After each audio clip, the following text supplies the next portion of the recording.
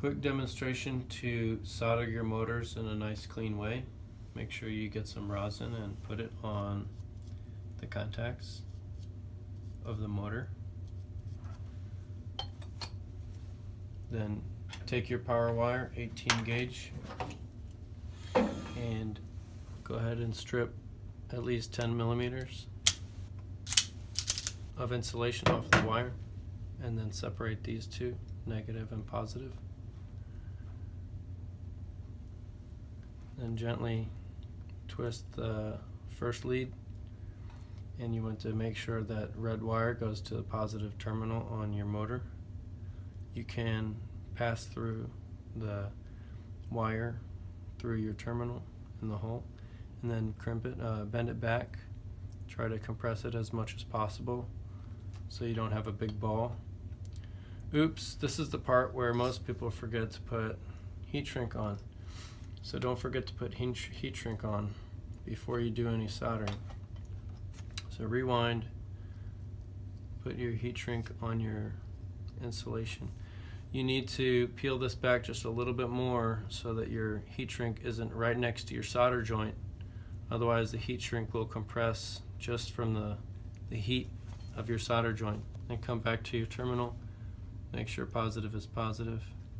Make sure you don't have frayed wire ends that are missing the hole, and then bend that over.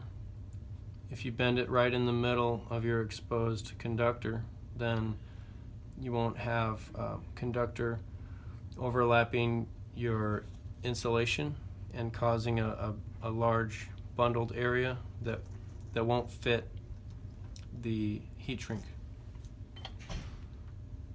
Positive is red, and I'm going to reapply the flux on the actual wire itself. Gives you the best odds that the solder will flow in quickly and you won't have to be melting your insulation. So this iron is already heated. We're going to grab a piece, apply your iron to the joint, heat up the joint a little bit.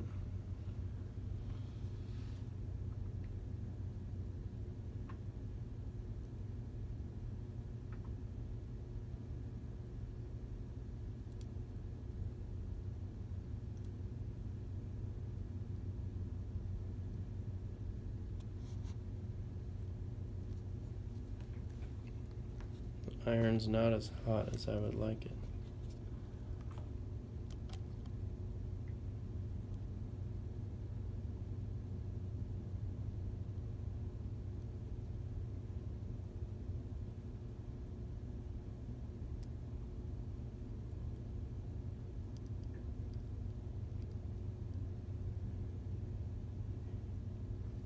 Now it's starting to flow.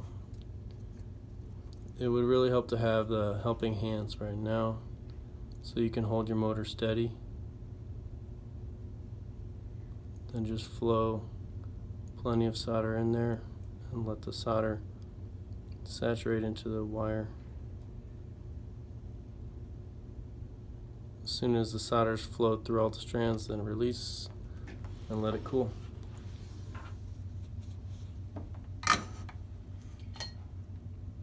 Don't slide the heat shrink down until the cooling it's fairly cool, otherwise it's going to shrink up while you're passing it over the solder.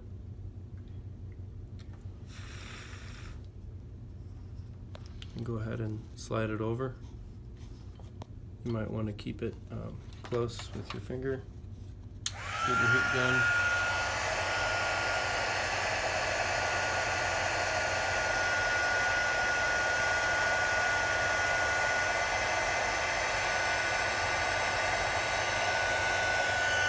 You do top side, bottom side, then you can evenly shrink the shrink wrap.